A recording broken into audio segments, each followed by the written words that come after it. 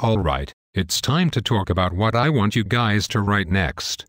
We are dedicating a whole month to Sabrina. She is my new pet. But sir, Sabrina is not popular with fans. They feel she is a whiny, 12-year-old Disney princess that is eating the show. I don't really give a rat's ass. Sabrina is going to be on every day.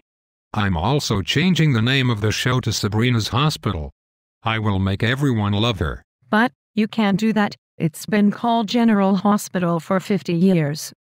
The show will lose so many fans. Too bad, it's already done.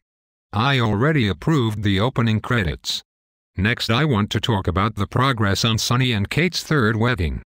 I have Notre Dame Cathedral booked and the wedding will air for the anniversary show. Doesn't that use up our entire budget for the year? I don't give a crap about the budget. That's not my job. Since this wedding is in Paris, does that mean Brenda will show up?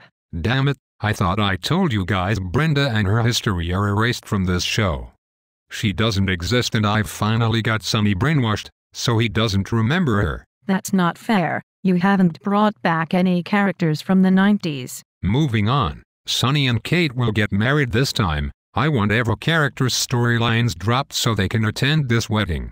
They are not allowed to talk about themselves or their storylines. All attention is to be on Sonny and Kate. Well, that will be a skip day for me for sure, not watching that shit. Did you say something? Nothing, sir. I said nothing. After the wedding, Sonny and Kate will go on a month-long honeymoon in Greece, where they will make love every day and conceive twins, a boy and a girl. I think I'm going to be sick. What was that? I didn't hear. I said that sounds awesome. Good, sir. Sonny doesn't need any more kids.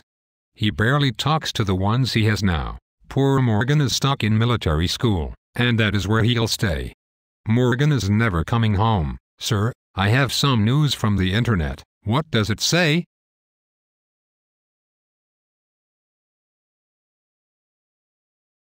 Free Sonny's balls trended on Twitter. What the hell does that mean? Either the audience wants Sonny to have more sex with Kate and Connie or they want him away from the crazy nut job and back into mob business. While Connie's freeing his balls this week when they make love and I don't really care what the trends are on Twitter. We don't look at that stuff. Kate and Connie are my pets. They're never leaving Sonny. What else do you have? The fans are not feeling this surrogacy storyline. They feel it is now more about Spinelli and Maxie and no longer about Dante and Lulu getting a baby. They feel that Maxie and Lulu's friendship is being destroyed. Ellie's popularity is going down as well. Fans used to like her and now they think she is annoying because she is always yelling. I don't really give a crap. I'm probably just going to break up Lulu and Dante. I want Lulu and Olivia to fight over Johnny, since Steve will be leaving us. I'm going to make Ellie yell some more. It should be fun. Speaking of Johnny, the fans are upset that he is in prison serving a 20-year sentence, when Connie is still walking around free and will probably get off scot-free for everything she's done.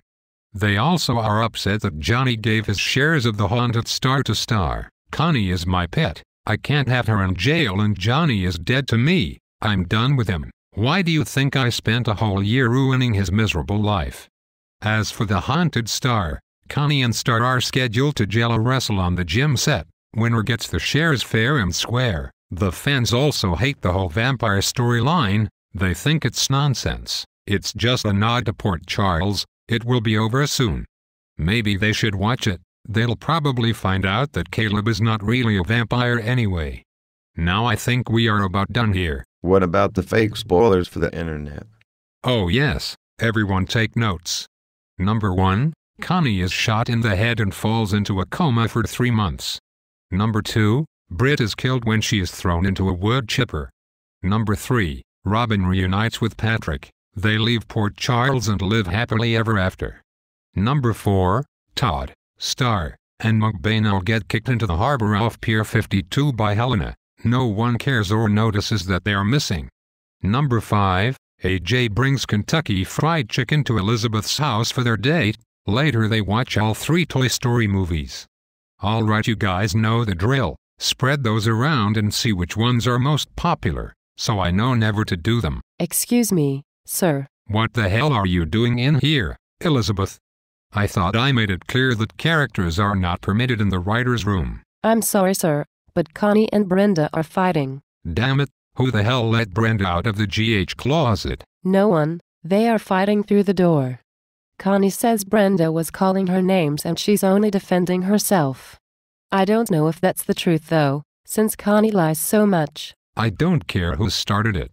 You tell both of them that if they don't stop, I will write them both as best friends, if and when I ever decide to have Brenda back on the show. They will share every scene together. They will be roommates who become lovers. Okay, sir, I'll tell them. Good, because I'm tired of those two fighting, and I'm tired of you fighting with Sam. I don't know how anyone expects to ever achieve world peace if the people in our own country can't stop shooting each other. We have to start here. Now go make nice with Sam and tell her you're sorry for switching the paternity test results. Hey, now wait a minute, that was your fault. I only did what was in the script, because you guys made me. Yeah, whatever. Can I ask one more thing? Fine, what is it? Can I have a storyline? No, you can't have a storyline. Are you crazy? Everyone get out, this meeting is adjourned. I need to go see if there is anyone else I can block on Twitter.